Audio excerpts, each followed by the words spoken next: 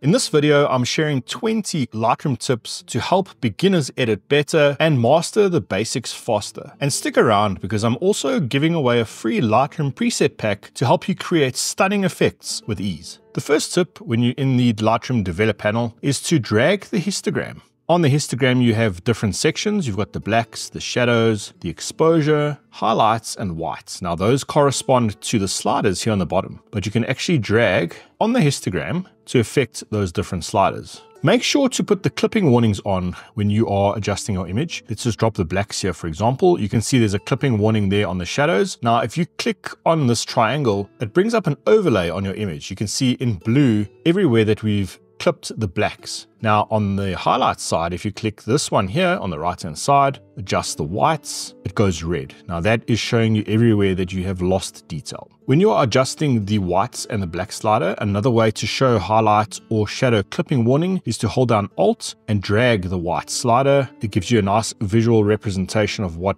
details you are losing. And then on the black slider, you can drop that down. You can see everything that's showing while you hold down Alt is detail that is clipped. So on the shadow side, that is everything that is black. A quick way to reset a slider back to 0 is simply just to double click it. You don't have to necessarily drag the slider back to 0. That takes a bit of time, but simply just double clicking the slider will take the effect back to 0.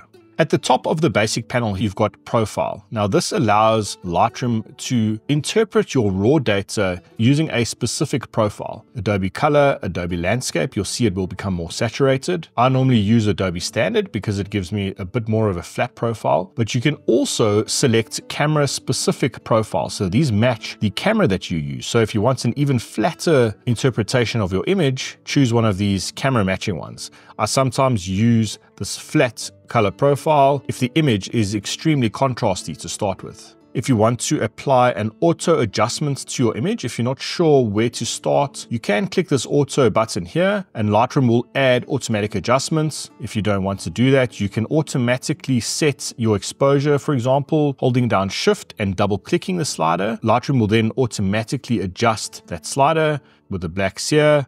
Hold down Shift, double click.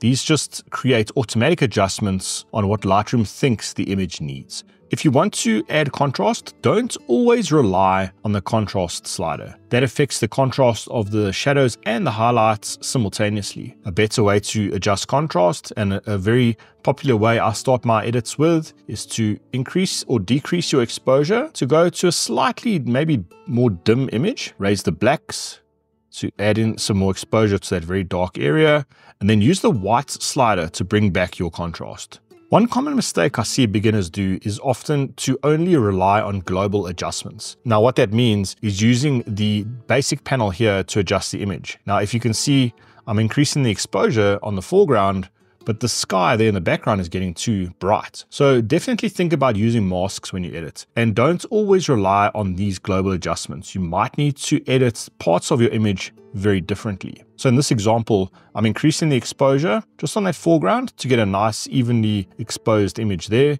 And I'm going to use a linear gradient just to cover the sky and the background there, just to bring the exposure more in line, to create a bit more of a balanced exposure across the whole image, highlighting the main subjects of the scene.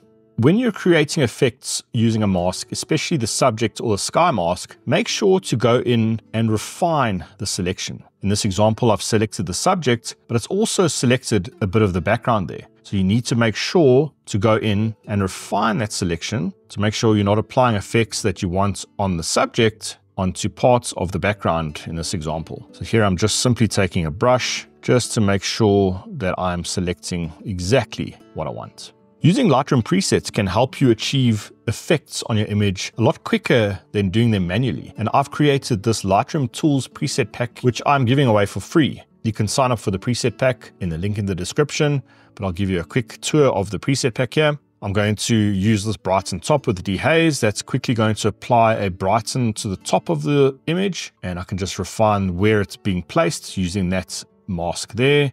I'm going to add a darkening effect to the bottom. I'm going to use linear darken 2, and that's going to darken the bottom. I'm going to add a medium amount of sharpening using that preset. And then I want to add a vignette. I'm going to add a vignette, but I want to exclude the subject. So I'm just going to click that one, for example, and you can see that is where the vignette has been applied, excluding the subject. One effect I often like to do, and that is part of this preset pack, is to apply a black fade. Now what that's going to do is going to give quite a filmic look to your image. And what it's done here, it's created a mask, and then on the tone curve, it's just lifted the blacks there.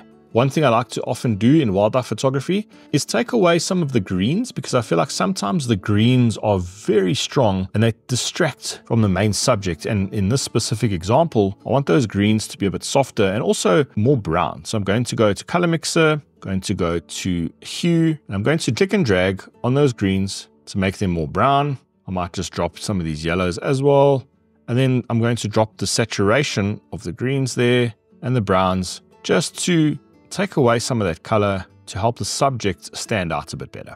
Down in effects, you've got the vignette tool. That is a very standard way of adding a vignette. I prefer to use a radial gradient because I can control the position of the radial gradient, the shape, and the effects I apply to that vignette. So in this example, I'm going to drop the exposure, but then I could also drop the blacks. I could cool down the white balance. I could add all of these different adjustments to that effect, allowing me to have a much more customizable vignette effect. Use the dehaze slider to create a mist effect. In this example, I'm going to add a linear gradient to the background, and then I'm going to go to my dehaze. I'm going to drop that slider and really drop it down a lot to create that misty effect. Now, obviously you don't want to go overboard with this. It can appear unrealistic, but in this example, what it's done is helped me add some atmosphere to the background to separate the main subject here from the animals in the background and the mountain.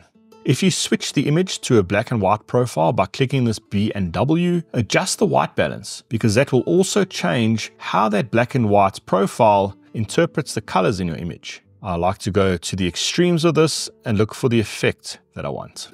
Before finishing an edit, make sure to check your sharpening detail, as Lightroom will default the sliders to an unsatisfactory effect. I like to drop my radius to 0.5, add in a little bit of detail, crank my sharpening up to about 60. Let's just zoom into the subject. And then using the masking tool, holding down Alt, you're able to mask away the sharpening effect from areas you don't want to be sharpened. We don't want to sharpen out of focus areas. We only want to sharpen the detail.